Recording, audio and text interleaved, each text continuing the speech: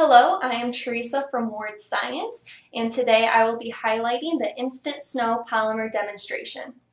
With this kit, you get 30 grams of the snow polymer, a plastic vial, and the instructions.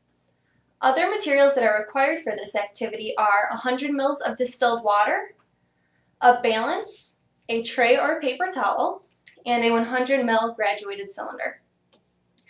To begin, place 4 grams of the snow polymer in the vial and then add 100 ml of the water.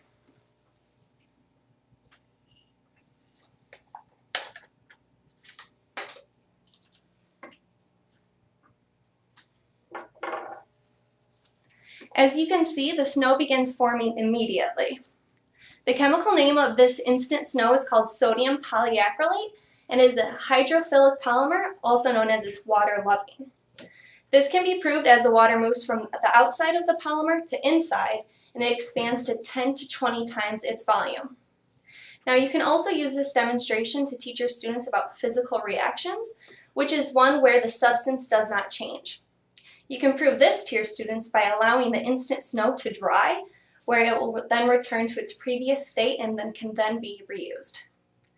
Thank you for watching, and if you have any questions, please email sciencehelp@vwr.com or visit wardsci.com.